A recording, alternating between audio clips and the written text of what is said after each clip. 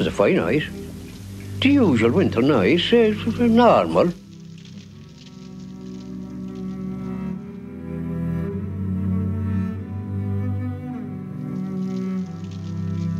As far as I remember, there were no stars at all because you could see the reflection of the flames from the burning of the town against the cloud layer.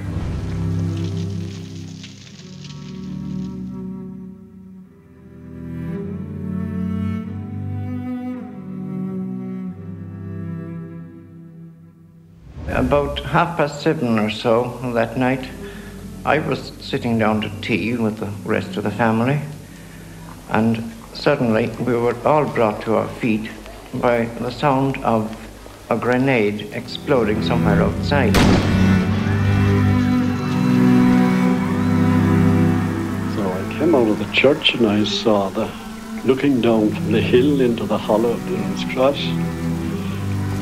I saw the flames coming from some houses that were burning, and I heard shots being fired. I saw people running in all directions, from the direction of the examiner office, and the auxiliary running after them, whipping many of them all the time.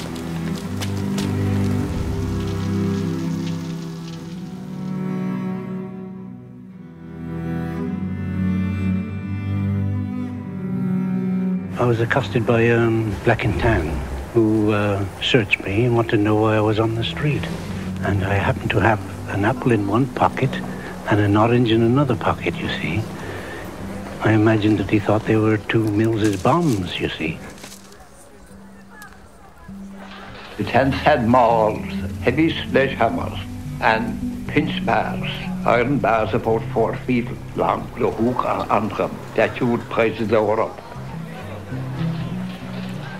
They just to get out of the way, and they fired shots.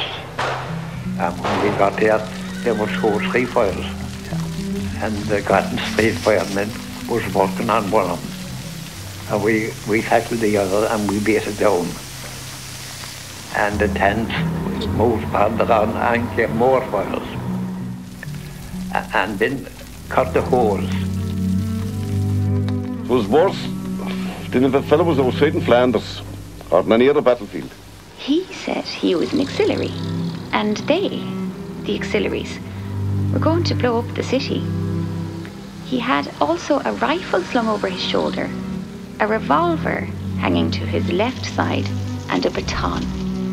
The roof of the house had collapsed, and that was the crash that awakened me.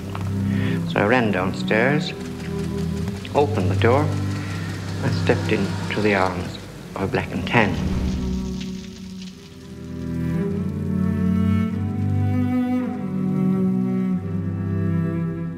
The fire was raging then, from Merchant Street to Winthrop Street, and along up to Cork Street. The fire then travelled along down Cork Street, down Robert Street, and the Munster Arcade was all in flames.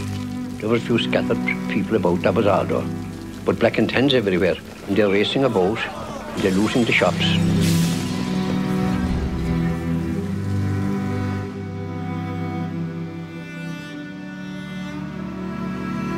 While indoors with my father, brothers and sisters, we went through a terrible time. The house next door was by this time fiercely burning, and the fire was gradually encroaching on ours. But we dared not move to save either. The Crown forces kept guard over the burning houses, and anybody trying to save even their own property were fired on.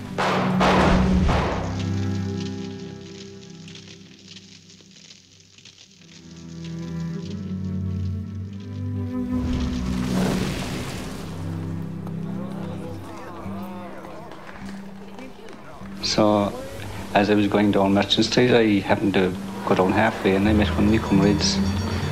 So, see, where are you going? So I said, I'm going down to the City Hall. So, see, there's no City Hall there, so it's burned down. I could see just in front of me down Park Street, a few firemen in with their hoses in hosing the fire, so they might as well be throwing water into the Lee.